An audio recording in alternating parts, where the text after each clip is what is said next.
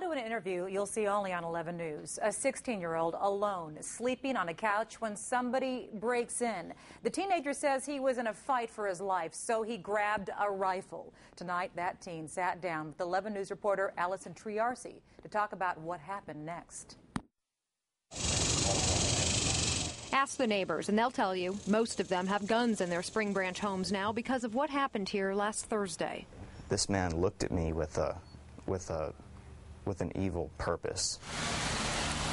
Back in his hometown barbershop in Richmond, Jordan, who doesn't want to be identified, tells the story of why he killed a man. It was about 7:20, sleeping on the couch in the living room, and I'm awakened by this bang. Jordan isn't your average teen. A trained marksman, he's attended and been recognized at summer military programs. And at just 16, he'll begin taking college courses.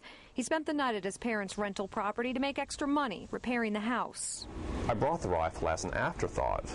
You know, remember, His dad actually ran through a what-if scenario, never knowing it was about to become all too true.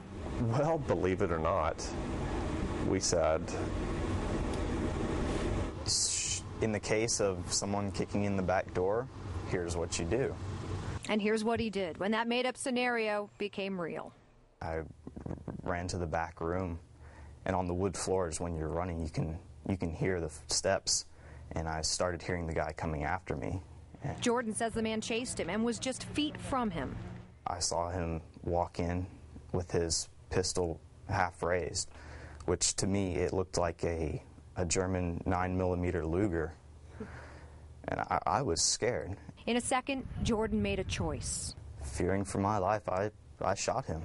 The man collapsed, but he was still groaning in pain, and Jordan says he knew he had to get out of the house. He opened up the back bedroom window, kicked out the screen, and ran to a neighbor's for help. And it wasn't something that I wanted to do. It was just something that was necessary to protect myself. Police believe the man died in the house he intended to rob.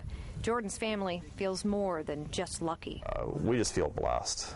You know, we just thank God that we have him still. And with some counseling, Jordan says he'll be fine. Allison Triarci, 11 News.